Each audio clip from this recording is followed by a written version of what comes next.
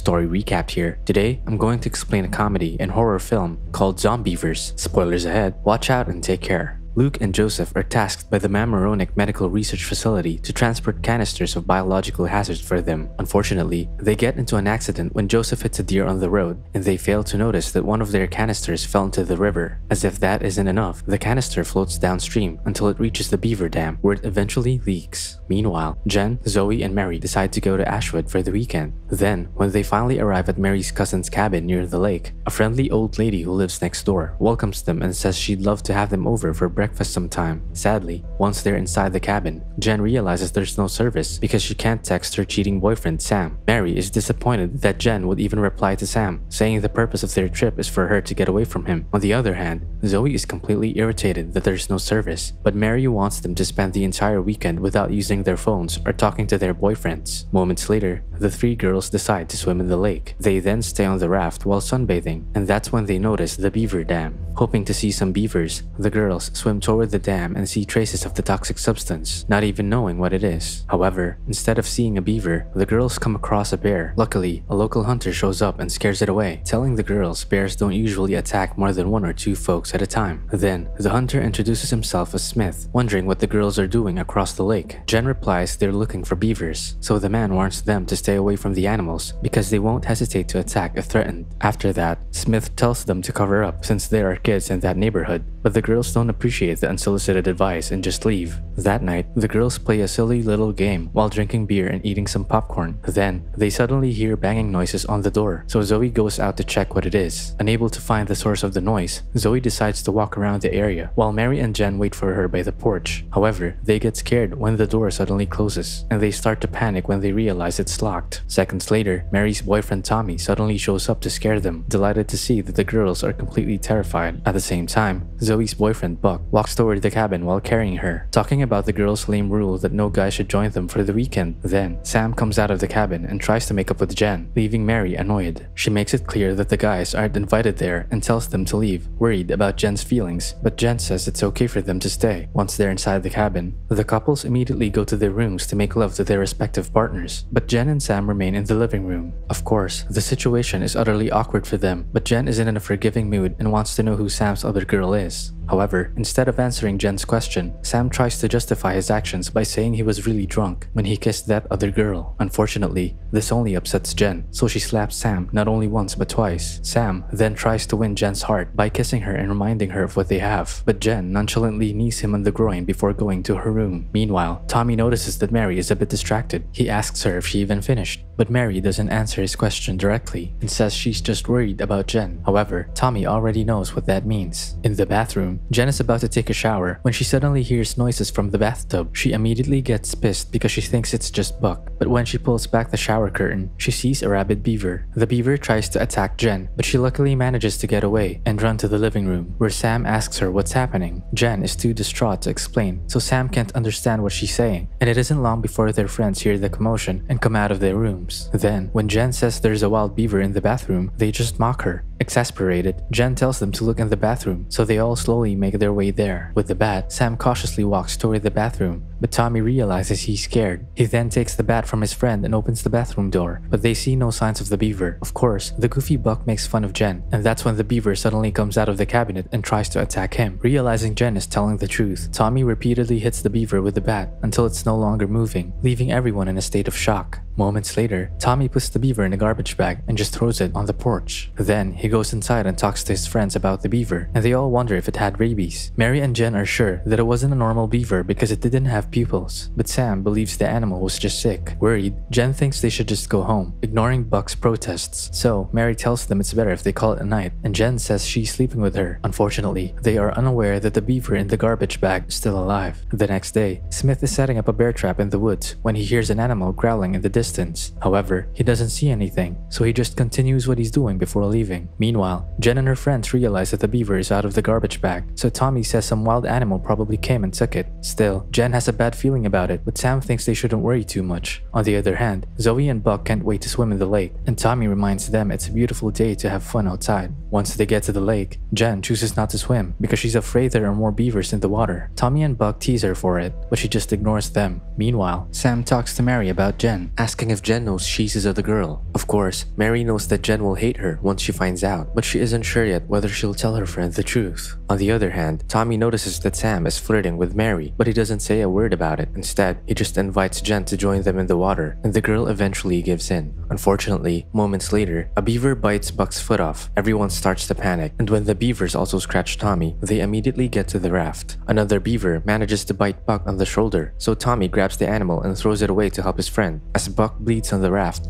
the group realizes that there are more beavers around. Mary is confused since beavers don't just attack people, but they don't really have time to think about that because Buck will soon bleed to death. Tommy then ties Zoe's dog's vest around Buck's leg to stop the bleeding, while on the other hand, Jenn returns to the cabin to call for help. However, the beavers destroyed the landline connection, so Jenn fails to make a call. Then, the same beaver that Tommy repeatedly hit the previous night suddenly scratches her leg, but Jenn throws it over her head and grabs a knife before getting on top of a table. Meanwhile, more beavers surround the raft, and seeing that there's nowhere for them to go, Sam throws Zoe's dog into the water to create a diversion. Zoe can only cry as her dog gets chased and eaten by the beavers, but they have no choice but to swim away quickly while the rabid animals are busy. On the other hand, the beaver follows Jenn on the table, so she bravely stabs it before opening the door for her friends. That night, the rabid beavers surround the house. Then, in the kitchen, Tommy and his friends try to make sense of what's happening to the beavers. They can't understand how it's possible that the beaver is still alive, so Jenn says that's because it isn't. Meanwhile, Sam stabs the beaver in the neck because he doesn't want to talk about it anymore. Moments later, Tommy checks if the phone is already working, only to be disappointed. On the other hand, Zoe gets mad at Sam for killing her dog and repeatedly hits him, so Mary tries to calm her down. Unfortunately, Zoe even gets angrier and reveals that Sam cheated on Jenn with Mary. As it turns out, everyone knows about it except Tommy and Jenn. However, Jenn thinks they have bigger problems now and refuses to address the issue. After that, the beavers start attacking the cabin. At the same time, the beaver on the table suddenly moves, so Sam decapitates it and throws the head outside. Later on, they realize that Buck won't make it through the night. Jenn suggests going to their neighbor and using their phone, but Sam thinks it's a bad idea. With no other choice, Tommy offers to go for the car, instructing Sam to stay with the girls while he takes Buck to a hospital. Zoe then takes Buck's severed foot and decides to go with them, and no matter how much Mary tries to stop them, Tommy is determined to get Buck out of that place. With their time running out, Tommy asks for Mary's car keys and takes Buck outside, followed by Zoe. Then, once Tommy, Buck, and Zoe get in the vehicle, Sam decides to board up the door and windows to keep the beavers out. Meanwhile, the old lady next door, Mrs. Gregerson, wonders what's happening at the cabin. She wants to check up on the girls because she heard tires screeching, but Mr. Gregerson thinks they're just having a good time. Then, Mr. Gregerson accidentally touches a rabid beaver, thinking it's his dog. On the other hand, Tommy gets extremely frustrated when they find their path blocked by a fallen tree. They think that the beavers are responsible for it, but luckily, they see a truck parked on the side of the road. Tommy immediately searches the vehicle and finds an axe and some guns, so he takes the axe and gives it to Zoe, telling her to return to the cabin. Tommy plans to look for help on foot, but two beavers gnaw on a tree until it falls and crushes him. Meanwhile, Zoe cries as she looks at her dead friend, and she almost gets attacked by a beaver. Luckily, Smith arrives and shoots the animal, helping Zoe and Buck to his truck. In the cabin, Sam, Jenn, and Mary are busy boarding up the place. However, the beavers are relentless in trying to get into the cabin, but they eventually leave when Smith arrives with Zoe and Buck. But since the door is already boarded up, the trio struggles to open it for their friends. So since the beavers are back, Zoe and Buck have no choice but to go to the Gregersons' house with Smith. Unfortunately, they soon discover that Mr. Gregerson is dead, and the beavers chewed on the phone line too. Meanwhile, Mary decides to read a book about beavers, and Sam tells her to look up zombie beavers. But the topic of Sam's cheating is suddenly brought up, so Mary apologizes to Jenn. However, Sam believes they should first focus on surviving rather than talking about their relationships. On the other hand, Smith finds Mrs. Gregerson's body upstairs and tells Zoe they're safe for the time being. Then, he informs her it might be impossible for them to get Buck to a hospital, adding that he can cauterize his stump as a last resort. Back in the cabin, Jenn suddenly turns into a beaver-like zombie and attacks Mary. Also, some of her spit gets into Mary's mouth, so Mary tries her best to push her away and get out of bed. Then, Mary finds herself cornered, but Sam shows up and knocks Jenn with a bat. At the same time, Smith prepares to cauterize Buck's stump, but he gets distracted by growling noise outside.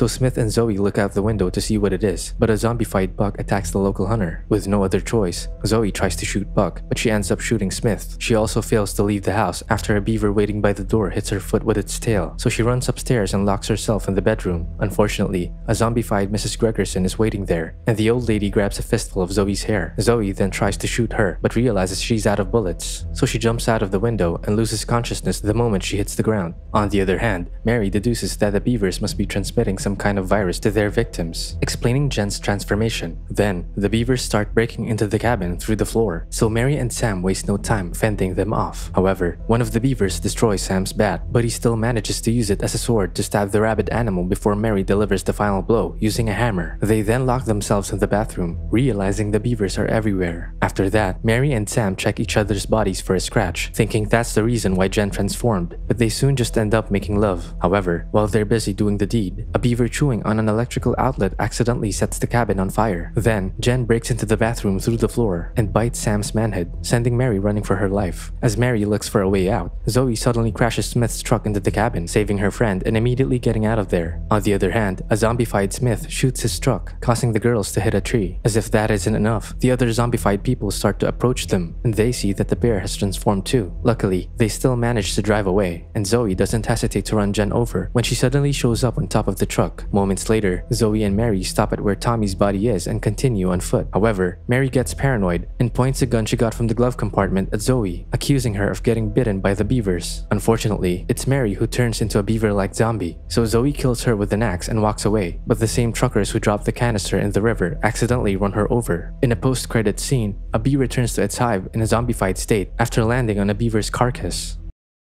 Subscribe to watch more videos like this. Turn on notifications. And leave a like, it really helps the channel out. Thank you for watching.